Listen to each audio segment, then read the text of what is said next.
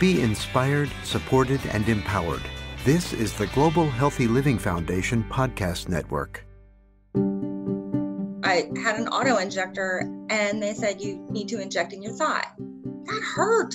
And I would sit there in the bathroom and I would hold that auto injector on my thigh. And I would be like, okay, I'm going to do it at the count of 3. 1, 2. And I would be in there for an hour. Hello, and welcome to Getting Clear on Psoriasis. I'm your host, David Brandt, and I've been living with psoriasis for more than 30 years. In this podcast series, we bring you stories about different people's experiences with psoriasis and hear from medical professionals who treat the condition every day. Our goal is to offer tools and resources to help you manage your psoriasis, seek out the best treatment options, and live a more full and productive life.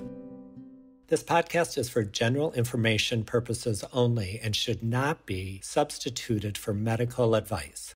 Please consult your own medical professional with any questions regarding a medical condition, advice, diagnosis, or treatment. As we heard in previous episodes, psoriasis can range from mild to severe, and there are treatment options for each type. Doctors try to match the severity of a patient's condition with the proper treatment. Mild cases are usually treated with topical ointments and creams. But when psoriasis gets worse, dermatologists like Mona Gohara often turn to more complex medications known as biologics. They work on your immune system, tamping down activity to treat the root cause of psoriasis. Some of these medications can be pretty life-changing and miraculous. I've seen people go from body surface area of 80% to 0, and this can happen within months. But you can't just run down to your local pharmacy to pick up your prescription.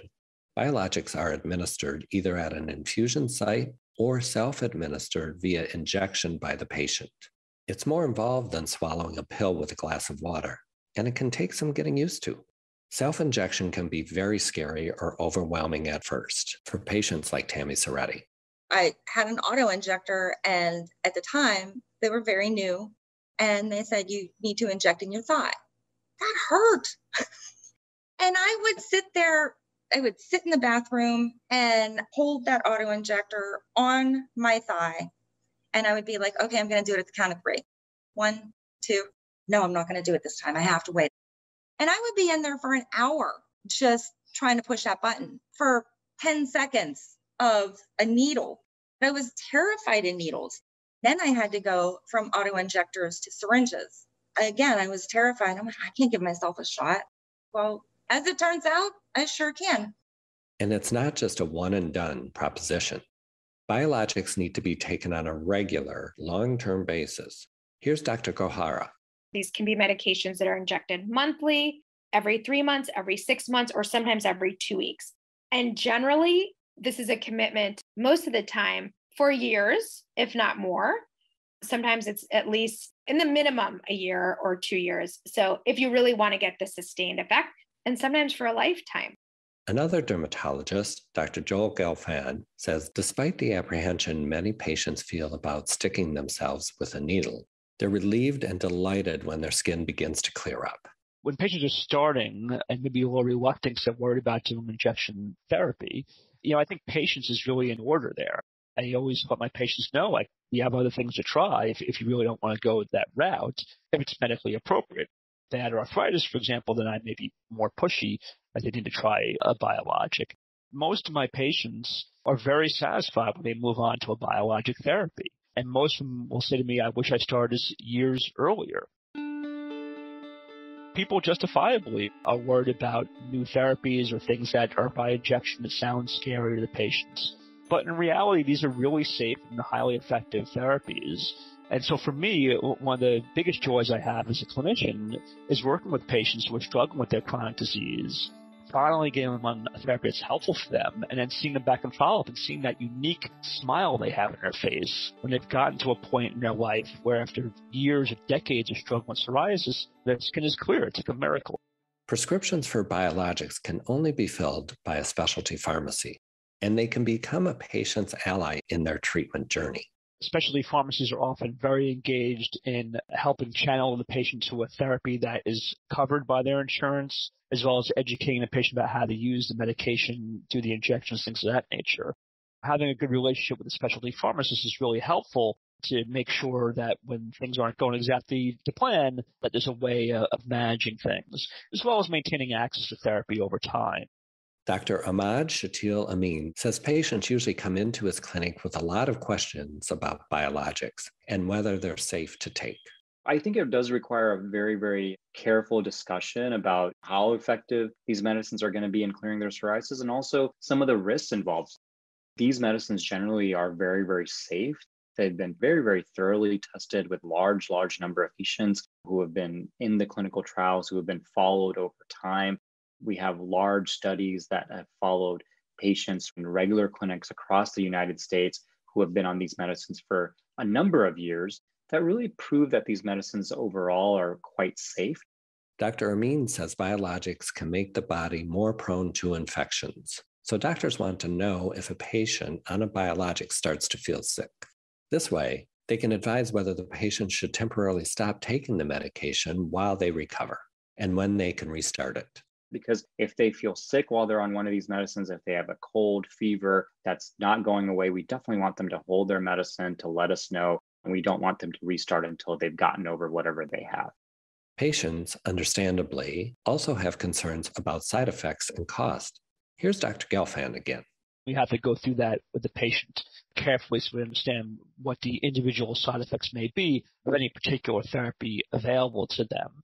Of course, we need to figure out their insurance company will pay for these treatments. They're often exorbitantly expensive. Some of the treatments we use can cost tens of thousands of dollars per year, and the patients will be on these things long term. So access, insurance approval, co-payments are all things we need to sort out with the patient. And the next thing patients often wonder is, how long do I need to be on this medication?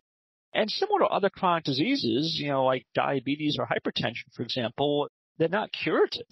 And so typically, most patients will be on these medications chronically for years or decades. People with psoriasis are amazed at how the body is able to pump out so many excess skin flakes with such factory-like efficiency. Here's the basic explanation.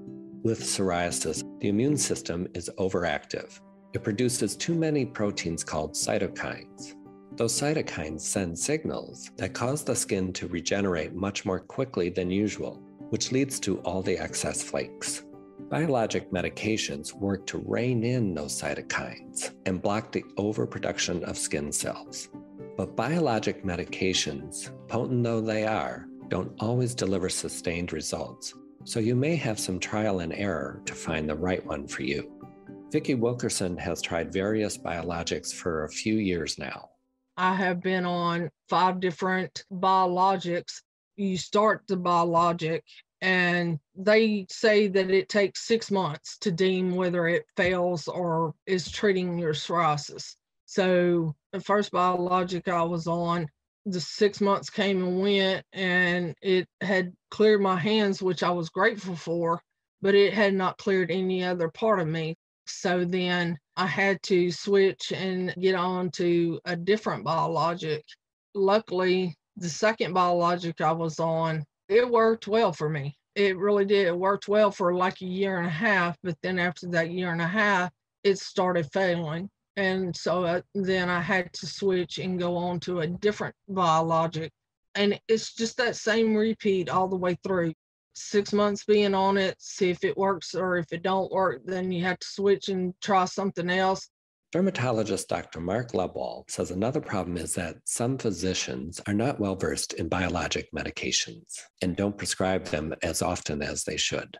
And they'll treat patients who are covered head to toe with creams and more creams and more creams. And patients sometimes come in carrying hundreds of creams that they were prescribed when a cream simply is not the preferred treatment. Why do the doctors do that? There's several reasons. One of them is psoriasis may not be their area of interest, so they don't bother to study the side effects and the beneficial effects of the new medicines. It's important to find a dermatologist who's experienced using all the different psoriasis treatment options. So ask your doctor, Are you comfortable prescribing biologics for me? Despite the many variables and hurdles of getting the right psoriasis treatment, Dr. Lebwohl feels optimistic about what the future holds. We're at a period of time that's actually starting to be called the golden age of psoriasis because we can clear almost anyone, and we can do so in a way that is quite safe and does not impose on the patient's life the way that our old treatments did. In the next episode of Getting Clear on Psoriasis, we talk about the challenges of dealing with the stigma of having psoriasis. Felt like a leper that should be going around with a bell ringing, unclean, unclean. Because in the early times, people with psoriasis were lumped in with lepers because they didn't know the difference. That's coming up on Getting Clear on Psoriasis. If you like what you've heard, head over to Apple Podcasts and leave a 5-star rating and write a positive review. It will help spread the word to more people who might be in need of support. And if you know someone living with psoriasis, be sure to tell them about this podcast. As always, we welcome your feedback. So send us an email to psoriasis@ghlf.org. Until next time, I'm David Brandt. Thanks so much for listening.